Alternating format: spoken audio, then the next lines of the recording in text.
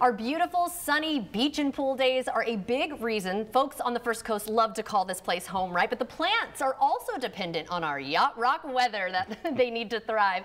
So here to explain more on the importance of planting native plants and their role in Florida's ecosystems is Stephen and his son Thomas. This is Jennewein. Thank you so much for joining me. I should say Stephen and Thomas Jennewein. Thank you so much for joining me today. Thanks for having us. Yeah, nice to meet you. So we've got a few different plants here, but first tell us about the wetlands and how important they are to our ecosystem. So wetlands provide a lot of functions that people can sometimes overlook, but most of our drinking water is filtered through wetlands before it goes into the aquifer.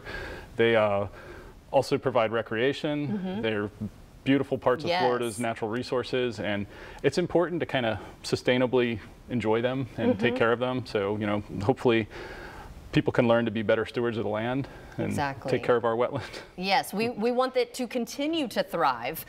So what is important though about the wetlands other than it helping to filter our water? I mean, are there different things that the plants themselves do to just really help our area?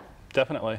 So wetlands in Florida are kind of a unique habitat, and they provide that habitat to some of wetland plants, for example, and we have 3 native Florida wetland plant species present here today. This is rose mallow.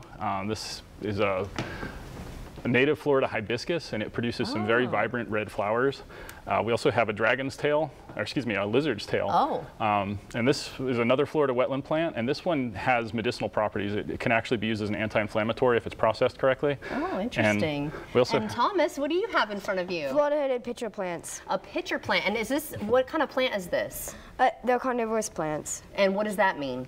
They eat bugs. Ooh, they eat bugs. So kind of like, I always picture the Venus flytraps, right? Yeah, I also have those. Okay, those are cool too. So how does this work then? So like, they make a smell that attracts bugs, and then they go inside because they're attracted to the smell, and then they trick the bugs and eat them. Oh, and that's where they get their nutrients. Yep. And Stephen, you were telling me too, because I've seen a pitcher plant before, but I'd never seen this part of it. So what is this? So these are the actual flowers, and they've been flowering this spring, and it's kind of neat to see them. I haven't actually seen them flower yet. Yeah, I've never seen that before. I've only seen the pitcher part of it. What adaptations, there's another picture of it so you can see it in full bloom. That's beautiful. What adaptations to wetland plants, what have they had to do to sustain in their environment? So one of the unique parts of wetlands is they're usually saturated. It's an area that's inundated for long enough to produce what we call hydric soils and wetland vegetation. And the plants have had to adapt to that because everything needs oxygen for the most part. So wetland plants are actually capable of putting oxygen into the soil, and so they kind of generate their own unique ecosystem within the soil environment. And it allows other things to live there that might not otherwise be able to do that. Yeah, I was about to say, are you about to pull out a worm in there or something? What are you looking at? Just brought plants today. And you said lizard's tail, but we got no lizards here jumping out at us.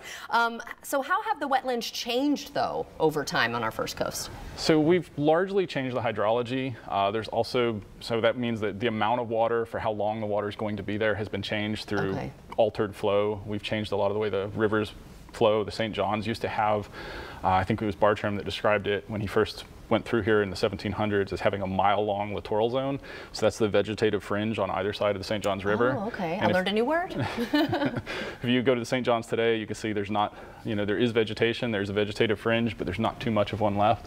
Yeah, unfortunately, we just keep taking over, right? I mean, we just keep producing and taking over the land, but we need to be able to give back then, right? We need to make it a synergistic thing, not a parasite kind of situation where we're just taking from the land and not giving back. So what can we do? So one of the big things, well, the first and foremost, I'll say contact your extension office if you're wondering how you can be more Florida friendly. We have plenty of people that will help you when your specific circumstance do that.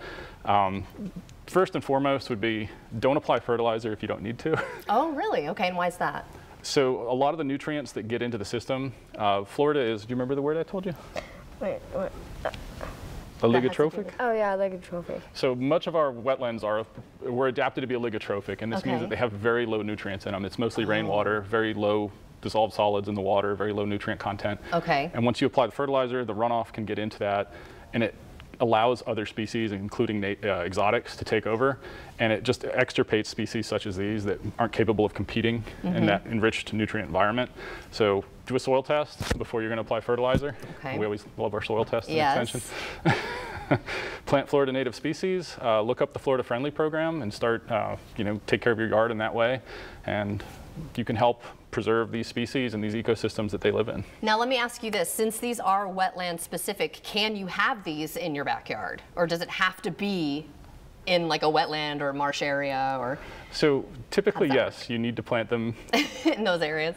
So I grow these in pots because of that, and what we'll actually do is we have a little bucket, a secondary pot that keeps the water level up because these prefer to be wet at all times. Okay. I actually plant this one in my yard right next to the air conditioned drain because it's always wet there. Oh, smart. So little tips like that. Okay, so where can folks get that information though if they want a little bit more? Just go to your website? Contact your extension agent. Yeah, no, we do have a website for the Duval County Extension Office, and feel free to contact us and we'll help you any way we can. Wonderful. Oh yeah. So one other thing I'd like to mention. Yeah, go for it. We just set a date. I was on here before promoting the North Florida Outdoor Expo. So February 24th at Cuskawilla Park in Alachua County, we're going to have a big exposition where you can learn how to enjoy Florida's natural resources sustainably and responsibly. Wonderful. And it's a great event. It'll be a lot of fun, good food. We're talking to some breweries, so we might even have beer out there. Oh, there you go. So February 24 of 24. Correct. So lots of time to plan for that. Are you excited? Do you like that kind of stuff too? Yeah. All right, so how do you take care of this plant really quickly before we go? So you gotta give it distilled or rainwater. You can't give it normal water because they're not used to that. Okay, good to know. So you don't always have to feed it because they catch bugs themselves a lot. Right, so really just watering them for sure. Well, I don't even have to water the ones outside really because it always is raining, so they always get like Florida, right? water. Let's be real. Awesome. Well, thank you so much for helping us, to explain all of this today. It was very interesting, and I learned a lot. And wanting to give back to our own land here too. So who wouldn't want that? Thank you guys again so much for joining us. Thanks for having us here. And if you'd like to see this interview again or get more information, just head to our website as well.